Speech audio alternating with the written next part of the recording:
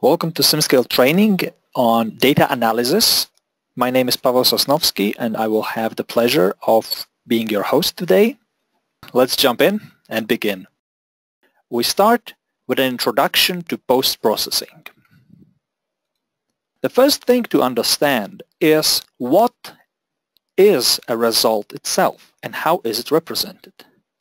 In general, our geometries, our results, are stored with a representation that is just a bunch of numbers, rows of data, which are prescribed to the mesh.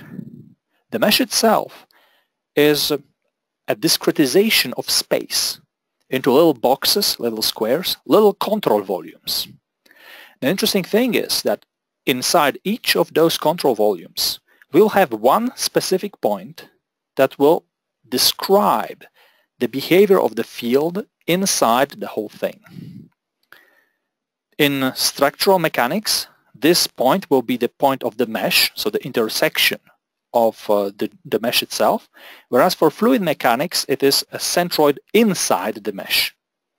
And all the values, all the properties of the system are stored within that point.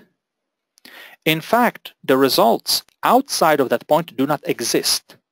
In order to understand what is happening at a particular point inside the mesh, the one that I'm trying to point here, to do that, we'll need to interpolate the values that are stored inside the centroids of the mesh. For fluid mechanics or for structural mechanics, inside the edges of our geometry. There is no solution over there, just an interpolation of the results.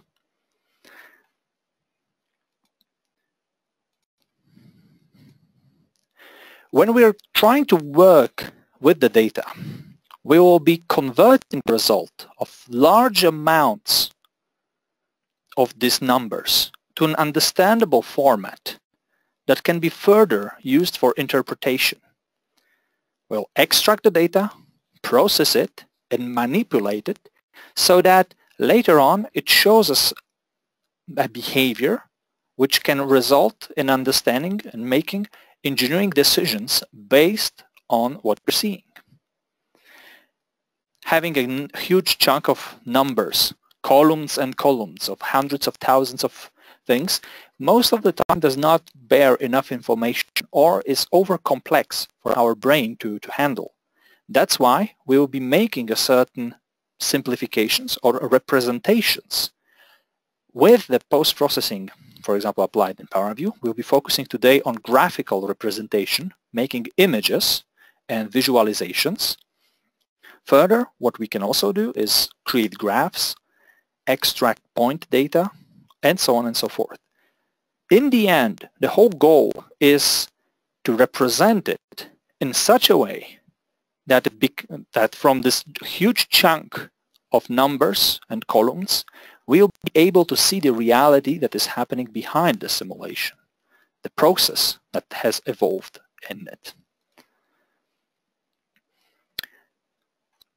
In order to do that, we'll be using a tool. We always need a tool to perform this kind of actions. And our choice will be ParaView, the Parallel Visualization Application, which is an open source toolkit for scientific data processing.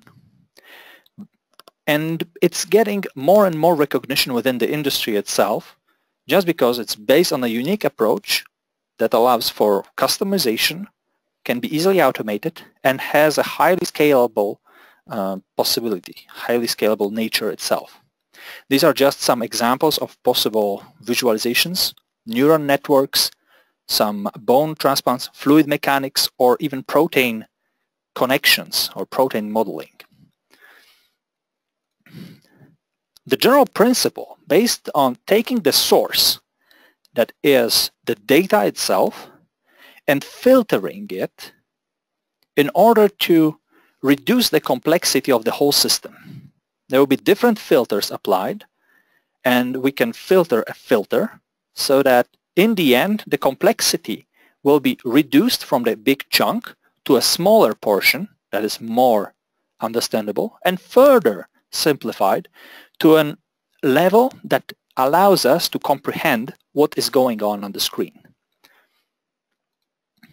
How can we use it? And how can we get ParaView to work for us? There are two ways. We can either go on SimScale.com and use the online post-processor, since ParaView itself is the engine used behind the post-processor that is available on the platform.